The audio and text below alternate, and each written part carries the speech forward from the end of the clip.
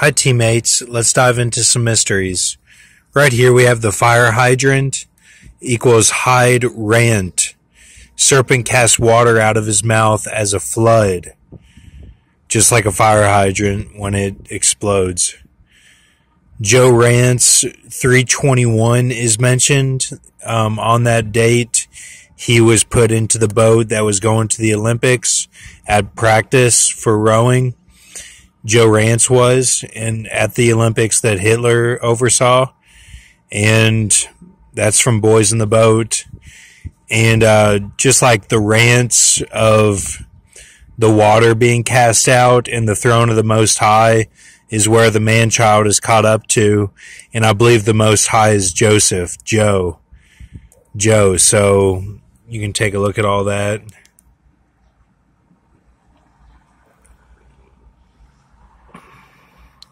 Then I had a vision from the Lord.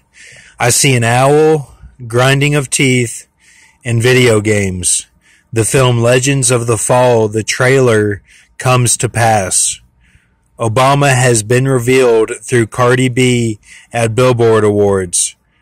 Cardi B means Obama killed Paul Walker. Specifically, in the trailer of Legends of the Fall, the woman shoots her target, then aims at people who have to duck as she catches the recoil. Video games are used to bait the woman. I see candles and Michael shows up on the scene.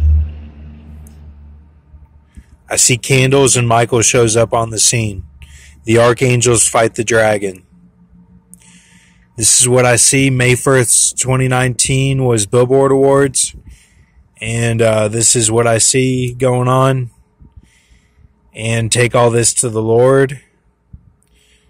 I believe this is going to come to pass. I'm pretty excited about this one because it's like the visions are getting really, biblical. Like it's all coming to pass. So, just stay on guard. And this could happen in a small way, It could just be like a ripple effect of another reset getting ready to happen for next month. It would be a big build up or something. But the 15th through the 23rd every month is a big build up. But so we could be getting ready for that build up for May 15th, and that this is just a pseudo build up or something, but you know what I'm saying. It could be, or it could be the real thing, it could actually go down.